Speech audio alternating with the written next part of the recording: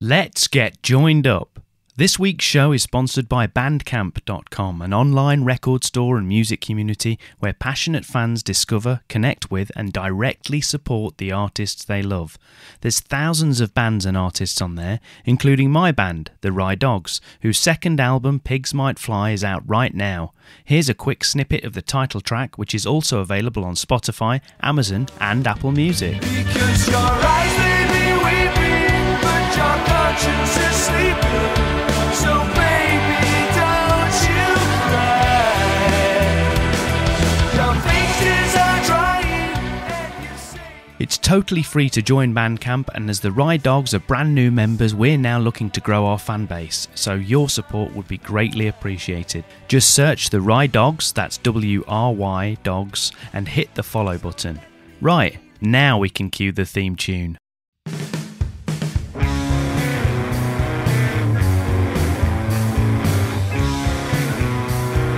Joined up writing Hello and welcome to the Joined Up Writing podcast, where a little procrastination can go a long way. I'm Wayne Kelly and it's episode 157 with A.D. Barker, author of dark novels and stories, including his latest ghostly book, Society Place. We chatted about how he overcame his struggles with literacy and education, how he finds the discipline and time to write, and loads more about his process and journey to publication.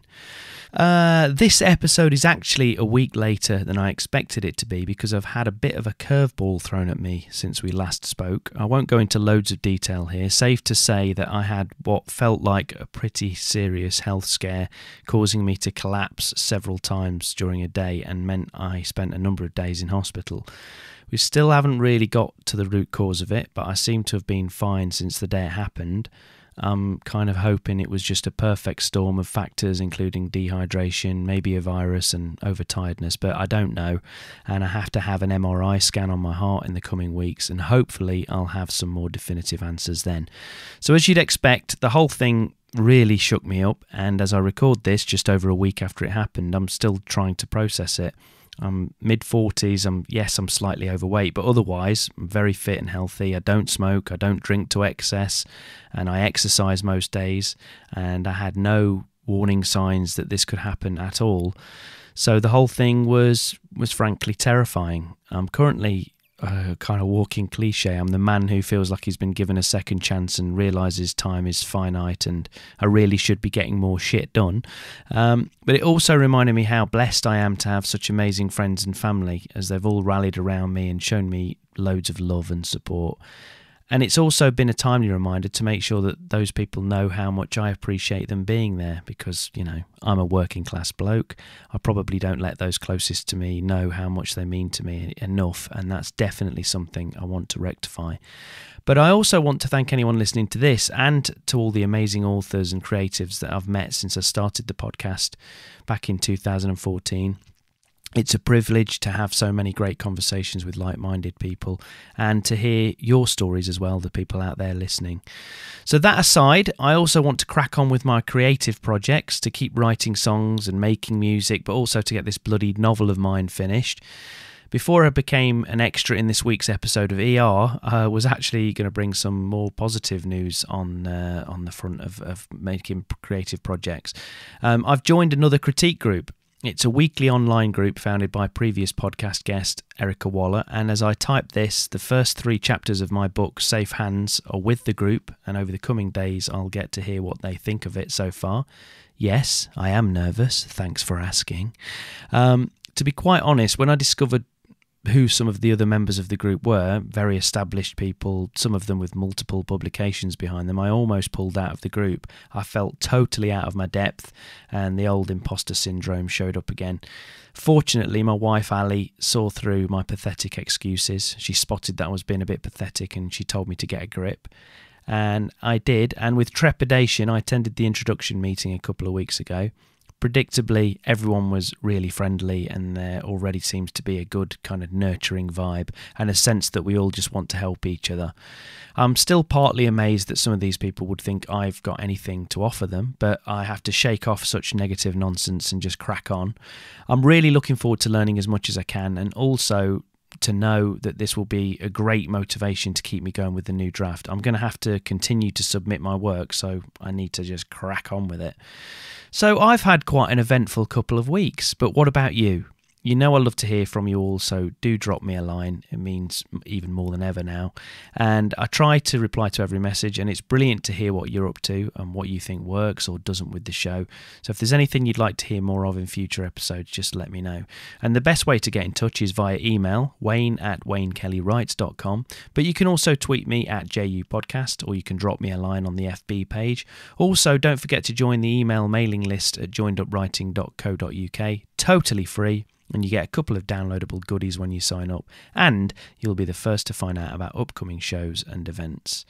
Right, let's hear today's interview with A.D. Barker. So Andrew David Barker is an author and filmmaker, born in Derby. He's had pretty much every job going, from window fitter, rail track worker to carpet salesman and beyond.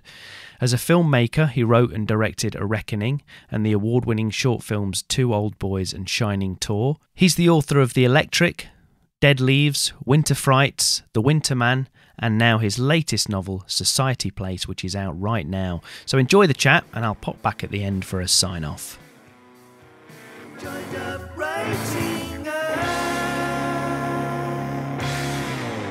Okay, Andy, thanks a million for coming on Joined Up Writing. Really appreciate it. So why don't we just start off just giving us a sense of where you're actually speaking from, and tell us about your latest book, Society Place. Hi. Yes, I'm in very sunny Leamington Spa. As we're recording this, we're in the middle of a heat wave, so I'm stuck in my office at the minute, and it's quite hot. Yeah. It's actually this is a whole new office. I used to have a writing shed out in the garden, and where that used to be is now the office because we built an extension, built out. Nice. So it's now an inside. I kind of miss my shed though, because you can go out there, like it's sort of separate. Yeah. It's a little escape, but this is not so much because the kids can find me very easily. Yeah, it's a bit like me. I mean, mine's not a shed. It's like a converted garage, but it is sort of separate from the house. It's by about 10 feet, if that. But I do feel like when I come out here, I'm sort of separate. I like it. There's a mental thing to it as well. You think once you go out there, okay, I'm out here, I've got to get some work done. Yeah, it's a bit like going to like you say, the office or whatever. Yeah, but I'm still kind of in the house here. Like just next door to me is the TV room. Yeah, it's very easy not to do any writing. Yeah, I'm just all those box sets. Yeah, yeah. Although I don't miss that shed in the winter. No. I had a little heater, but it wasn't doing anything, and I don't really miss the spiders either. But so it swings and roundabouts. Yeah, I know. I think I'm being quite romantic about the shed now. It's probably not as as nice as my nostalgia. Yeah, the nostalgia's making it nicer. The memory of it. So yeah, my latest novel is Society Place, and it's a 70s set ghost story. And it kind of harkens back to those kind of novels, horror novels of the 70s, James Herbert novels, even a touch of Dennis Wheatley, I guess. But it's set in Derby, like a lot of my novels are, which is where I grew up, and it's kind of set on the street and the house that I grew up in for the first 8 years of my life, which was kind of lovely to write about because I'm a very nostalgic person. I'm anyway. Getting that already, Andy. Yeah. So it's set in the blazing hot summer like this of 1976, partly, and there's some of it set now as well. But so it crosses sort of timelines, but it's mainly set in 1976, which was a lovely period to write about. I've written about ghosts before in my first novel, The Electric, but they were very benevolent ghosts. That was about a cinema that shows movies made by ghosts. And it was a very kind of bittersweet coming-of-age story. Whereas this time I wanted to write something a lot darker. And it surprised me how dark it turned out, actually. It's quite a sad, tragic story, and I tried to make it as creepy as I could. And what sort of kicked off the idea for you originally? Do you remember? It was the idea of a street, not a house, not a haunted house. I wanted a haunted street where there was, beneath the street, there was what I termed as a nest of ghosts. Mm-hmm. And it sort of grew from there. Just that idea of something beneath you all along this entire street, and it's affecting everybody in the street in varying degrees. And I pretty much straight away knew that I wanted it to be the street that I grew up on. I always have an idea of where I want to get to, but getting there is always a bit of a winding, interesting journey to take. Yeah, it sounds great. So obviously, you, as you say, part of it is set in 1976, and you've already said you were only little when you in reality back then, so you couldn't really base a lot of it on memory. So tell me a little bit about the research. What sort of research did you do? What actually attracted you to that period, would you say? It was mainly my parents and sort of the stories that they tell me about growing up in the 70s. Yeah. And my mum was very young when she had me. She was like 18. So I wanted a young mother in there which she's in no way based on my mum other than the situation, I guess. You just want to make that clear. Yeah. But and also her brother in the novel plays in sort of a local band doing covers of music of the day, Sabbath, Deep Purple, that kind of stuff. And my dad was in a band doing that very kind of thing back then, and it was just a whole kind of atmosphere of how they grew up together in that period that I wanted to play around with. So it's because all the other novels that I've written are very much from my perspective, growing up in the 80s and the 90s. And for some reason, I just had the pull of doing something kind of, the generation before me. So when you've as you mentioned before, you've written in this genre before. So what draws you to the darker side of the street, literally in this case? Tell us some of your influences. Well, again, going back to my parents, they sort of got me very interested in. I think initially got me interested in horror films. The kind of my dad and my mum actually were kind of showing me the old Universal monster movies very early on. I mean, when I was a kid on BBC Two at like 6 o'clock, they'd show 50 sci-fi movies, and I could watch Invaders from Mars or Frankenstein, so all that just got ingested straight away, and I loved it. And my mum was very interested in the supernatural, and she'd always talk about stuff like she had like Aleister Crowley books on the shelf, and she's a bit of a witch, I think, but or at least interested in that kind of thing. So me and my sister grew up with this love of anything supernatural. I don't believe in the supernatural anymore, but I used to, and I'm kind of sad that I don't. But even if you tell me now, if I go into an old house or something and someone tells me this place is haunted, I'm like, really? Yeah, brilliant. I'm that guy. Yeah. But I don't really. It doesn't really hold much water with me anymore. But to write about it is so much fun, and you can examine. I think what I tried to do with this one more than the others as well is really examine what it would mean to be truly haunted and how that would affect a person and how that would have a knock-on effect through the generations. That's very much what this book is about.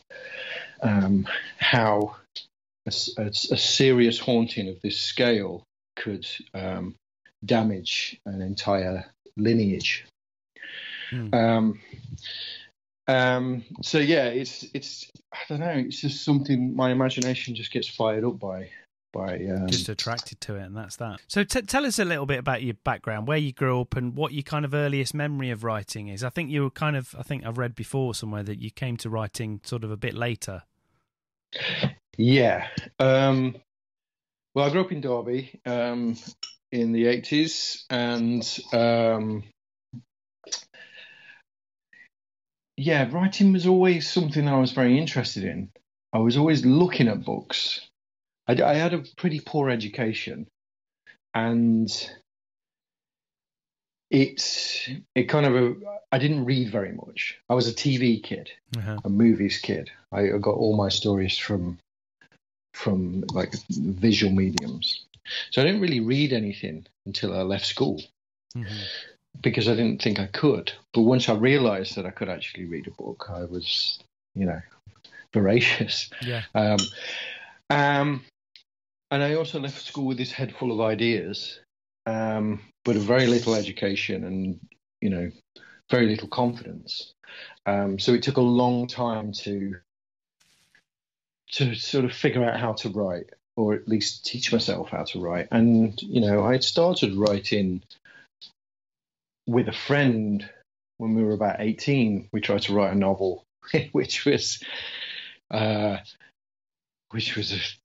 strange thing about someone dying and going to heaven and heaven being run by Elvis. I don't really know what that was about, to be honest, but we thought it was amazing at the time. But he was doing all the writing. I was just supplying ideas. It wasn't until later that I was actually sitting down on my own and typing words and trying to form sentences and make something. Yeah, how did you get over that, though? I mean, like if you say, if that's, I've had other guests on here before that have had, literacy issues or dyslexia in various degrees or whatever. So yeah, how did you kind of get over it? Did you have to get help from other people, or was it just a case of trial and error? Did somebody give you the confidence to do it? No, it was trial and error, and it took a long time. I mean, all through my 20s I was trying to figure it out and writing scripts or short stories. I never tackled a novel until later, but I always wanted to. The idea of doing it was very appealing, but I just never thought I could. And it took a long time, and it was just trial and error. I was just writing, probably as many writers do, imitating the people that I admired. And trying to find my own way with it. And it wasn't until my mid-30s that I really sat down and tried to write properly. So I think it's really been I'm 46 now, so it's been like a 10, 12-year journey of really trying to do it properly. And the first thing I wrote that I was like, wow, I've written a story, was actually a children's book called The Winterman, which I actually released last year. But I sat on for like a decade. But when I finished it, I was like, okay, this feels like a book. This works. And that gave me the confidence to go and try something bigger, which was The Electric, which was my first novel that I finished and that got released. It just took a long time, and it was many years and many hours just sat in front of a computer trying to figure it out. So, I still to this day I can't spell very well. People need to check my books for typos because I can't see them, and it's really infuriating.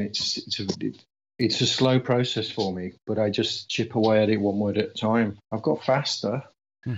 Once I get in the zone, I can really move now.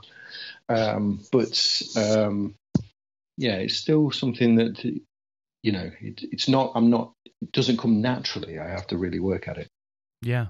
And so with that first adult book that you said you wrote, The Electric, so what was your path to publication with that? What happened there?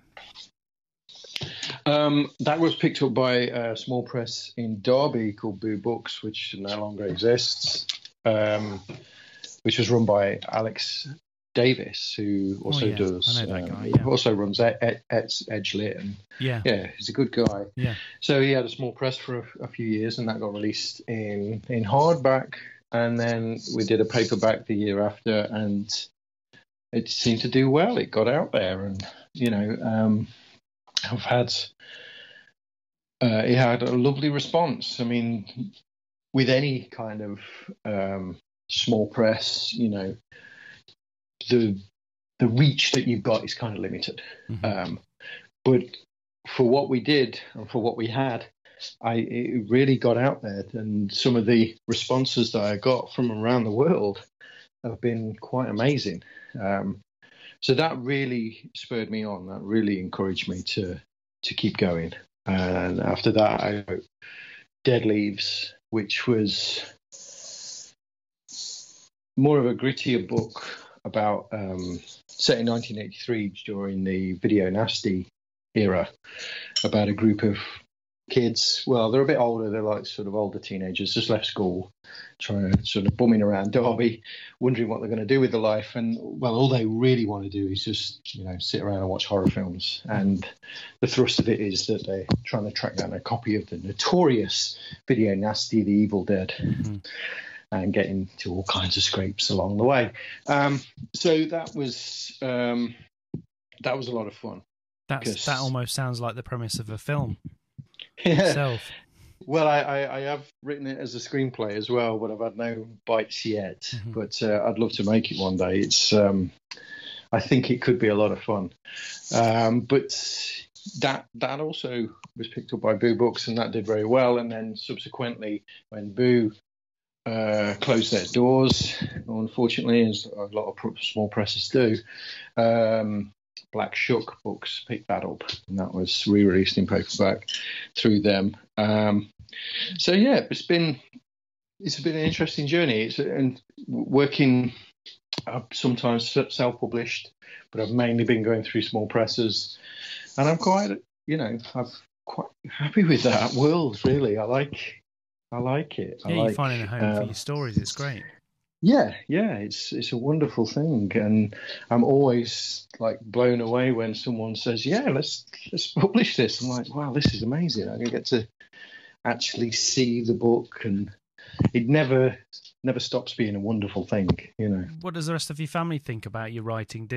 Like you mentioned, your parents, your mum, and stuff like that. What especially, with you, as you said, you had a difficult start in terms of education and stuff like that. What do they think about it?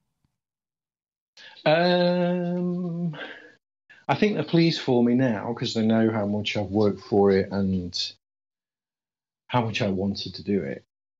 But I don't think they truly get it. Yeah. It doesn't pay the bills, so therefore it's not real. Yeah. It's I come from that world. Yeah, where, I relate. I know what you're saying. Yeah. Yeah. If it's not making money, it's not real. It's just you're just playing at it. Whereas I don't believe that I'm playing at it. This is what I want to be doing. It doesn't, regardless of whether. Well, and it doesn't matter anyway. Like if you're actually creating it and you're getting it out there anyway, it doesn't matter. No. But I actually think in this day and age, if you're getting up in the morning and getting paid to do whatever creative pursuit that you want to do, and you're getting paid enough to live off, I think you're in a very, very lucky position. Absolutely. It's a very, very hard thing to achieve now. Totally.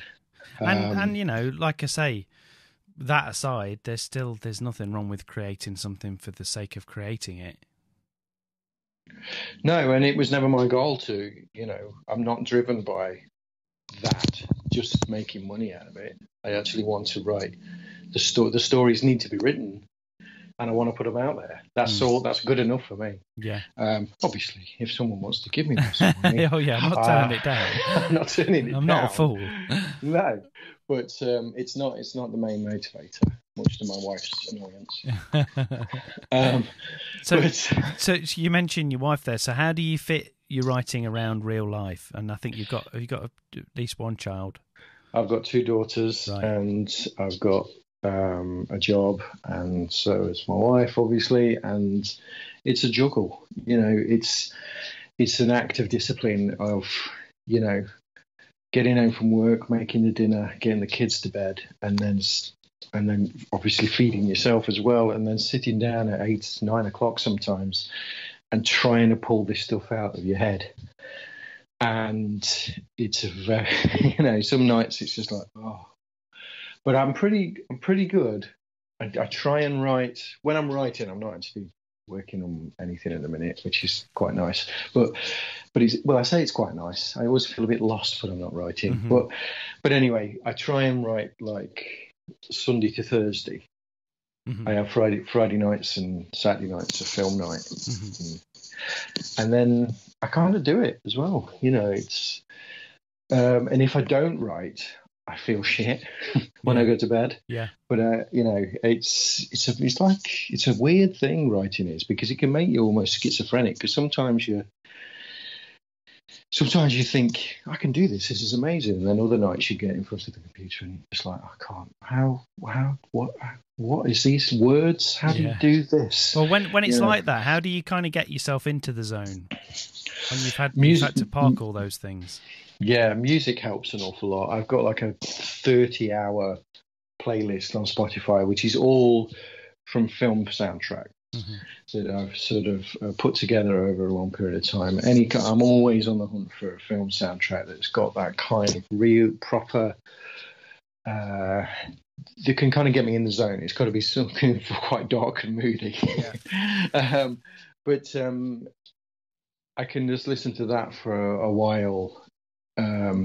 Oftentimes, and I can fall down the rabbit hole here, but oftentimes I'll watch writers' interviews on YouTube and stuff, and that kind of gets me, oh yeah, this is exciting, I want to do that. And I get back in it. Although some nights I find no, I've just that's all you've done. Yeah. Like, shit, I'm working myself up and it's bedtime. Yeah. But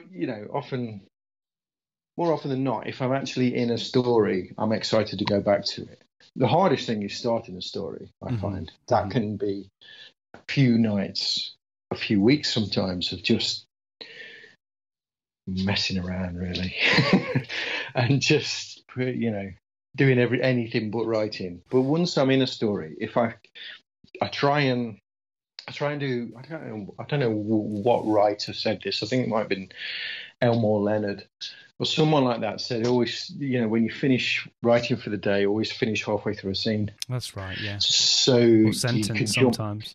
Sentence, so you can jump straight back in the next day, and that does work. Because I'm excited the next day to get back and finish that scene. Yeah. And then, you do, and then you're on to the next scene. So that really helps. And once I'm going on a project, I'm pretty good at keeping the momentum going. That's the other problem with not outlining, having it in your head, because the forward momentum, when you're writing a novel, you've got to get it out of your head. You've got to keep going to put it down. Yeah, I think it swings and roundabouts with the outlining thing, though, because, I've kind of done a bit of both. And I would describe myself as a plantser. I'm somewhere in between plotting and pantsing it. Yeah. Or plantster.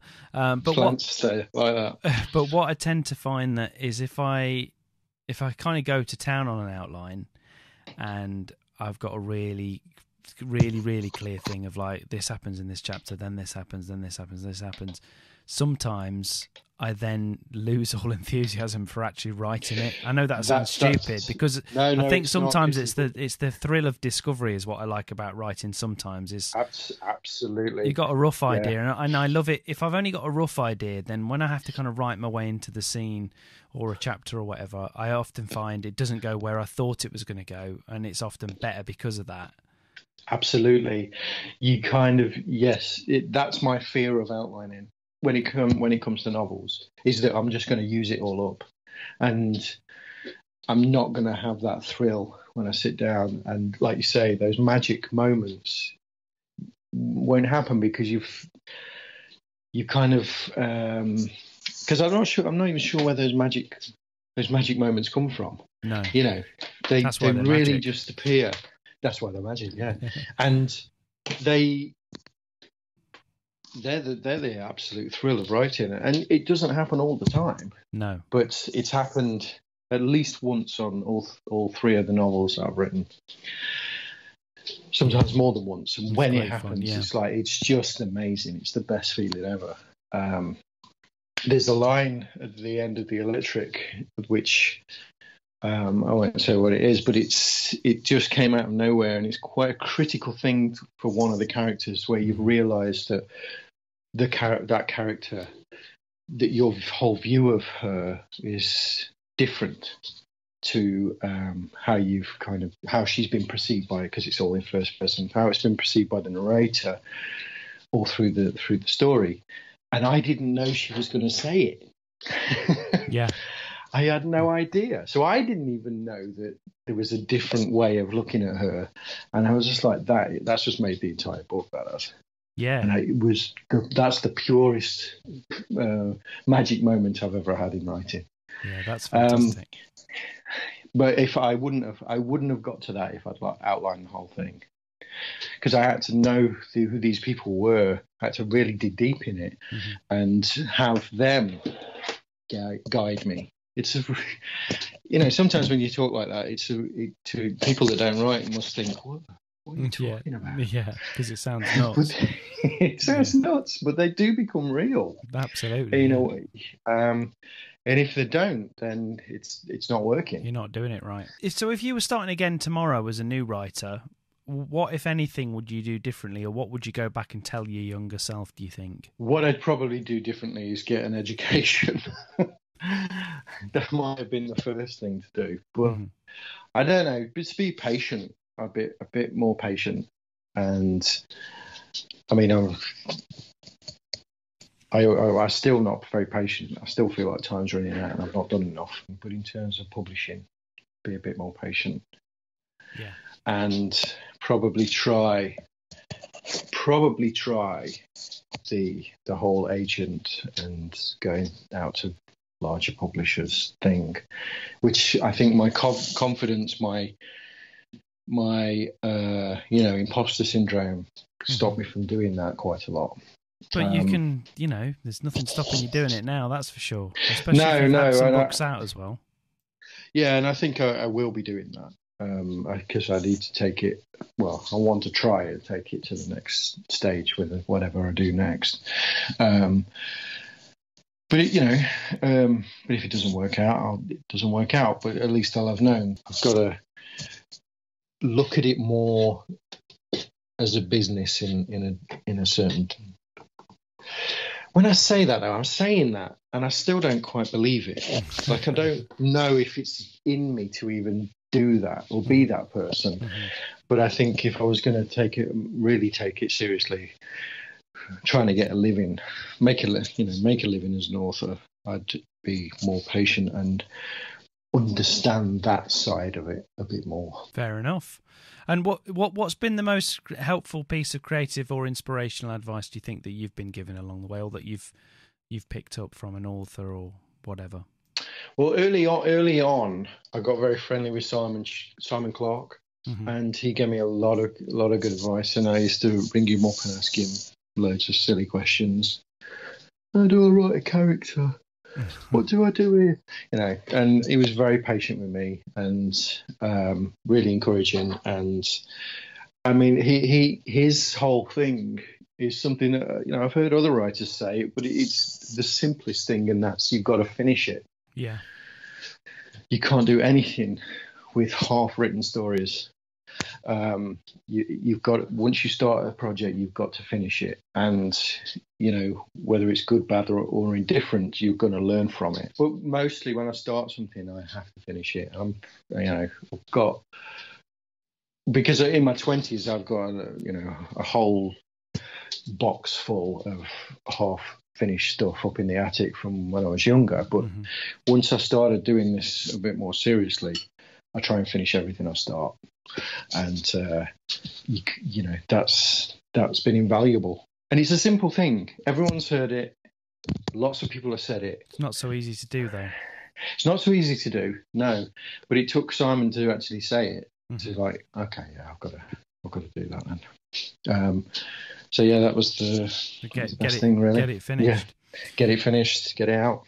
That's great. Well, so as we kind of wrap things up, can you give, I know you've not actually started another book, but can you give us a sense of what might be up next? Also remind people where they can find Society Place, and tell people where they can find out more about you. Society Place is published by Domain Publishing, and there's a paperback copy of that, because it's just out as an ebook at the minute, but there's a paperback copy of that coming out in the end of August of 2021, and you can get that on their site or on the old Amazon. So yeah, it's out there, and the actual physical holding your hands, crease the covers kind of thing is going to be out there soon. Yeah, it's on it. It's imminent. Yeah, it's imminent. It's imminent. Yeah. I'm on Twitter, AD Barker, where I just talk about movies and books, nonsense, and the odd bit of self-promotion, and no pictures of my kids or my dinner, or what else do people put pictures of? Pets? No pets. Sorry, so it's no pets, no kids, You're no not dinner. selling So it to that's people. no, that's what they want, isn't it? It is, yeah. Yeah. And if you've got any pictures of your children with your pet, then that's you hit the big time. I'm doing this all wrong. Holding your book. What you basically need is your child riding the dog, holding your book.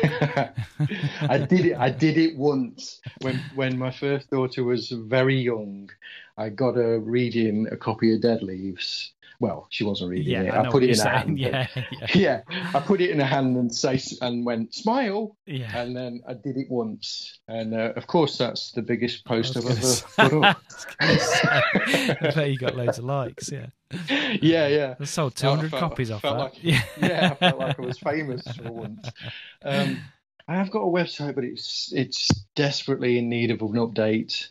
It's really old. I don't even think Society Place is on there yet, so I've really got to sort my there you go. That's my shit out there. That's your impetus to get that sorted out. Yes, I do. I need to get that done. As for the next thing, I'm not too sure what it is yet. I've kind of been writing screenplays this year, because I also make films as well, and I thought I'd spend this year writing some original screenplays, of which I've written 2. That's good so far. I'm just getting them to a place where I feel comfortable enough. Exciting times ahead. Yeah, but there's lots of other ideas that I want to get back to writing a novel next year. That's the plan, and I want it to be. I want it to be like The One. Yeah, it's going to be The One. Every new one is the one. Yeah. Yeah, and it's also the one where every time you sit down to start a new novel, you're like, how did I do this before? Yeah, exactly. It's like, well, I don't know how to do this. How to do it? Yeah. Oh, well, it's great to hear you've got so many things in the pipeline. Good luck with all of them as well, and good luck with Society Place when the paperback comes out as well. Thank you, Wayne. It's been lovely to talk to you, and I've enjoyed this. Yeah, thanks a million. It's been great, Andy. Cheers. Joined up writing. There you go. Thanks again to Andrew, and I'll put all of his links in the show notes over at joinedupwriting.co.uk, or you can find them in the podcast description on whatever device you're listening to this on. So that's pretty much it for this week, but don't forget to get in touch with all your thoughts on the show, feedback, and to tell me what's going on in your writing world, and you can do that by dropping me an email, wayne@waynekellywrites.com. Also, remember you can find the entire back catalogue of interviews on the website, so make sure you subscribe at Apple Podcasts, Stitcher, Spotify, Overcast, YouTube, or wherever else you get your podcasts, and that way you can have the podcast downloaded automatically every episode. Also, remember to leave us a nice rating and review on Apple Podcasts, as it really does help others to find the show, or just recommend it to one of your friends, because word of mouth is more powerful than anything. So that's it for this week. Thanks for listening. I'm Wayne Kelly. Happy writing, stay safe, and I'll see you next time.